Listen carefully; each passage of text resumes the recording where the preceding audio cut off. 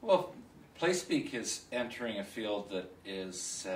nascent and very exciting in the sense that the community has never really been involved on the internet or on, a collective conversation for their own good in that domain.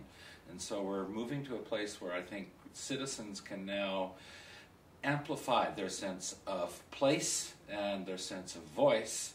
on their own terms, rather than on terms put forward by whatever plebiscite or voting mechanism or whatever. They can get involved at a pace and at a depth that's according to their own wishes, which is really how democracy should be enacted.